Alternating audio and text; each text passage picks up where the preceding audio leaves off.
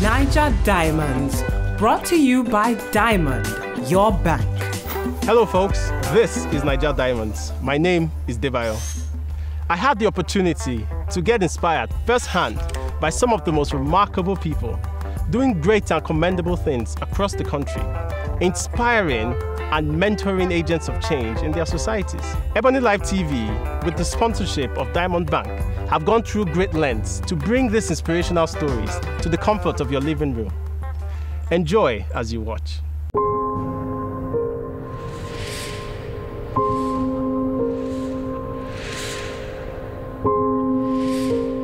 For every time that I had to cry about my daughter Beulah, it wasn't more of what people said. They wanted me to take a decision to cut my daughter's leg barely a month after she was born. We amputated the leg when she was 2 years and 3 months old because then we had to move on with life. I realized that a lot more people couldn't take that pain. My friends were there, my family was there, but some people wouldn't just have anybody there. And I just decided I was going to be that bridge and that link to put a smile on somebody else's face.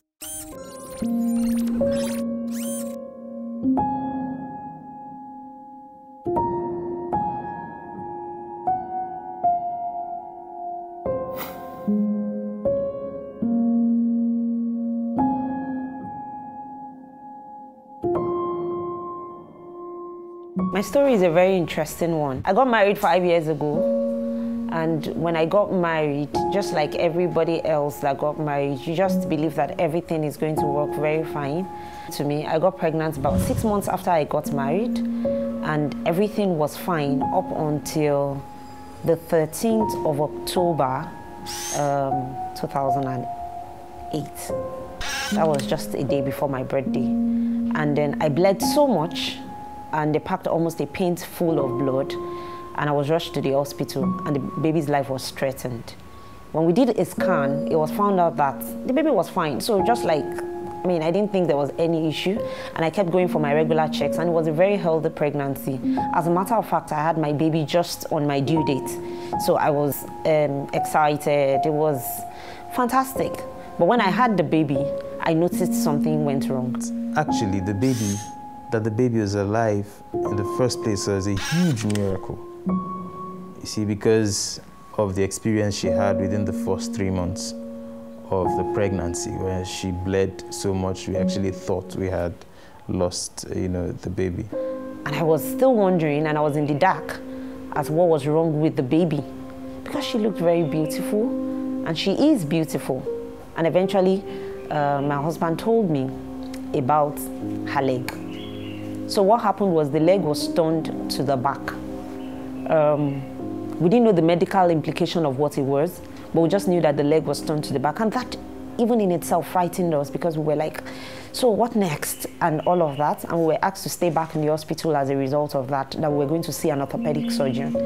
We saw the orthopedic surgeon, and then he confirmed that she had a missing bone in her right leg, and also she had no patella. That's the kneecap.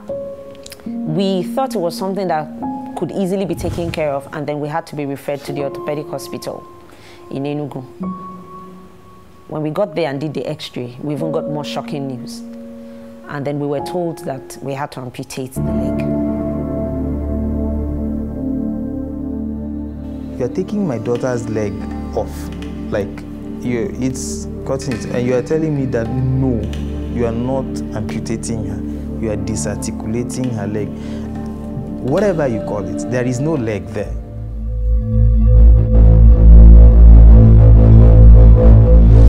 I was just imagining she's going to go in with a leg, with 2 legs, and come out with 1 leg. So my husband had to go in with her. And the most painful moment was when someone came out and said, "Would you like to have the leg?"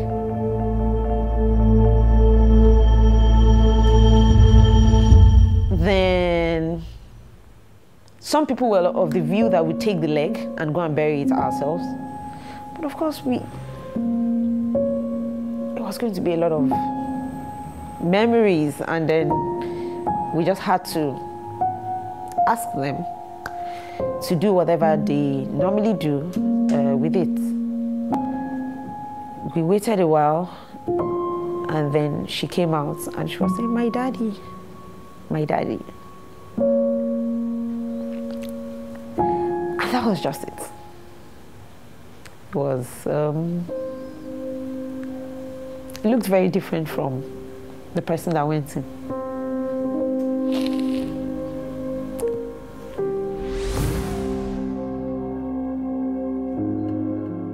Healing for us, I think, started even before the amputation. There were 3 kinds of healings that needed to happen in our case. Zubi and I had to heal and understand what would go into. The family had to heal, and Beulah had to heal. Not being able to make our decision on time about amputating Beulah was because also we had never seen anybody do it before. A lot more people were going through it and they couldn't. And then way back in Enugu, I knew a lot of people that were amputated about the same time with Beulah but had no prosthesis. And when you talked with the family, it was because they couldn't afford to pay for a prosthesis. Then I started thinking up, working with a team of people, friends initially, to be able to give back, to be able to help talk to people that needed to make the decision, or to be able to just encourage someone and say it's okay to cry, and then just cry with the person, and to be able to also provide the prosthesis for children that cannot afford it. So those were some of the things that started working in my mind as I started penning them down to see how I would go about it, and just put a smile on somebody else's face. The IREDE Foundation really tried for us. They gave me courage. They gave me courage. Isaac was born with what they call congenital limb defects. His lower limbs didn't form properly while he was in the womb. So he was born with just 2 fingers. He had to use a prosthesis. So I met IREDE Foundation and offered to give him a prosthesis. I am an ambassador and a counselor for, fresh amputees and their caregivers. I chose IREDE Foundation because I could buy into the whole idea of the foundation, and I thought it was a very lofty one that I could, be associated with. I lost my limb 7 years ago when I was in my 2nd year at the university. I was diagnosed with osteogenic sarcoma. It means cancer of the bone. I had to do away with my right limb. We've been able to do 6 limbs since the IREDE Foundation started. And we've actually worked with 5 children. What we spend on average on one prosthesis is about 950,000 naira for each of the children that we work with. So for each limb, so if it's 1 limb, then it's 950. If it is 2 limbs, then it's going to be 950 times 2. We spent about 10 million on limbs, and we're excited.